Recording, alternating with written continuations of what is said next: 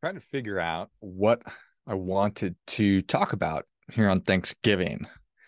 I love thinking about and figuring out special episodes like holidays, the 4th of July, Christmas, Memorial Day, all the things. I fancy myself a creative and wanted to do something. Just was having a hard time. And then it came to me just a couple of minutes ago. My 4-year-old son, Jack, I'm recording this on Friday before the week of Thanksgiving.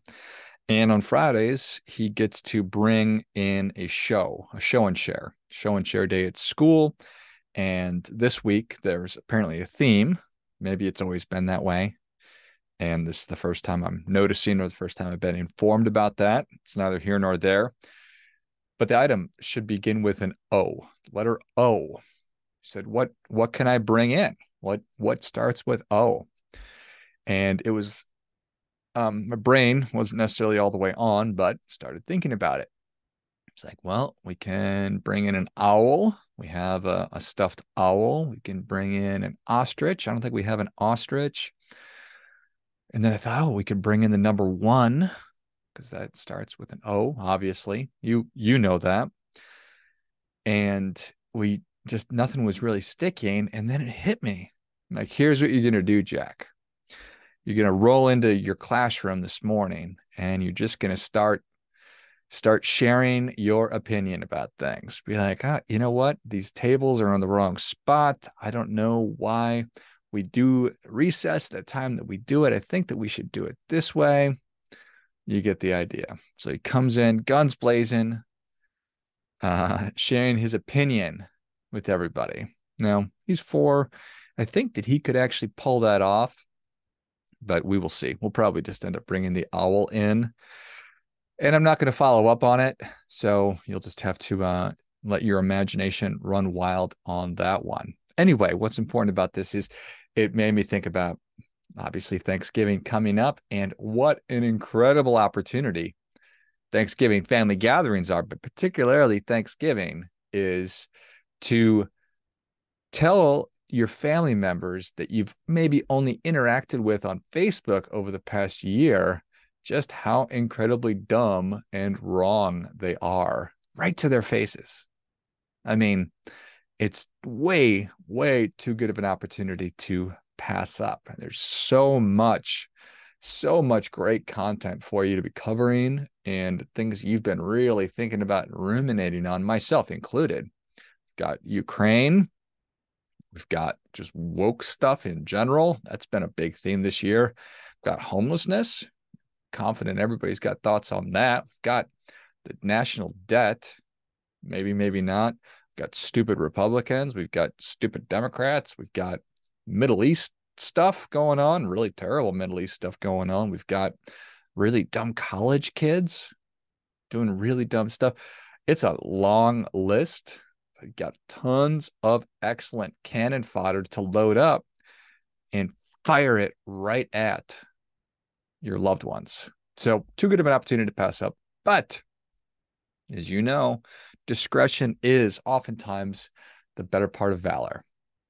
So what does that mean? Well, it means normally that just because you can do something doesn't mean that you should do it. And more often than not, deciding to hold your tongue or to not give them both barrels is the better way to go. Now, that being said, I don't know that we're nearly evolved enough to completely avoid letting our loved ones totally have it.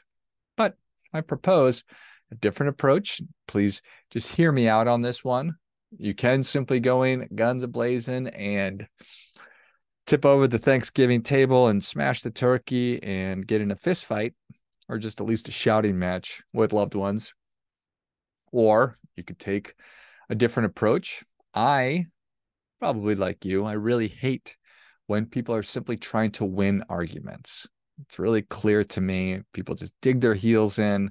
We sort of get tunnel vision and we completely forget what the whole point of this thing was, which was really having a civil conversation and sharing ideas and interrogating those ideas, having a robust polite, respectful conversation / debate. And it's the worst when people are disingenuous and enter into an interaction or a conversation simply trying to win. So bad faith conversations are the worst.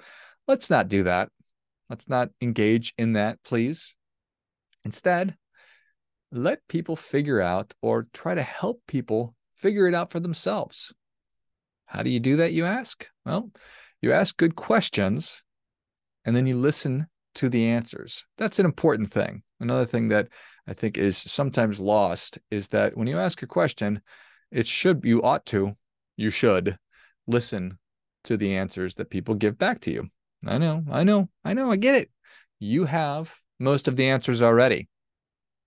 And you're excited to share your special secret, valuable information with your family. But what's going to happen when you open up the floodgates and share all this information all over them? Well, you run the risk of simply overwhelming them. Maybe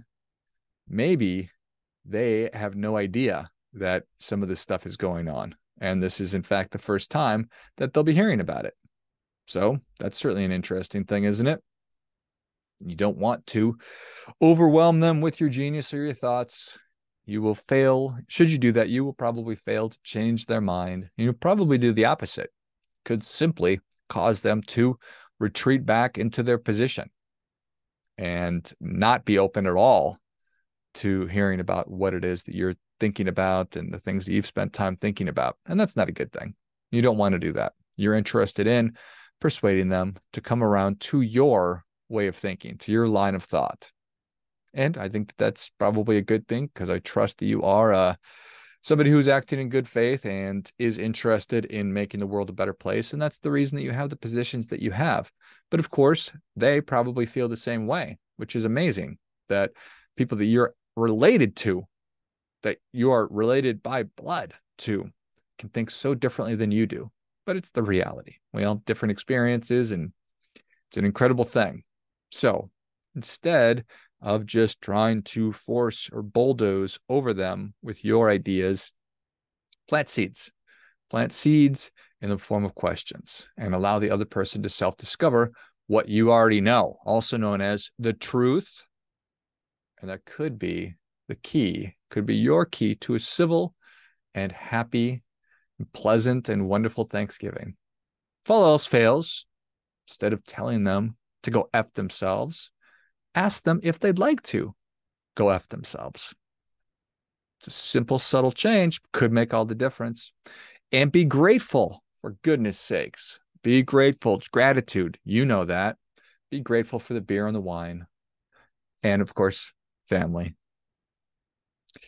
I hope that your Thanksgiving is wonderful. I do encourage you to work hard to engage in civil discourse and to try and figure out and understand why it is that your loved ones think and feel the way that they do, and to change your perspective and to contrast your perceived reality with their perceived reality, and do that old thing of walk a mile in somebody else's shoes to try to understand why it is they think that way. And again, we do that by asking questions. Here's a simple one. You can always say, tell me more. Can you tell me more about that?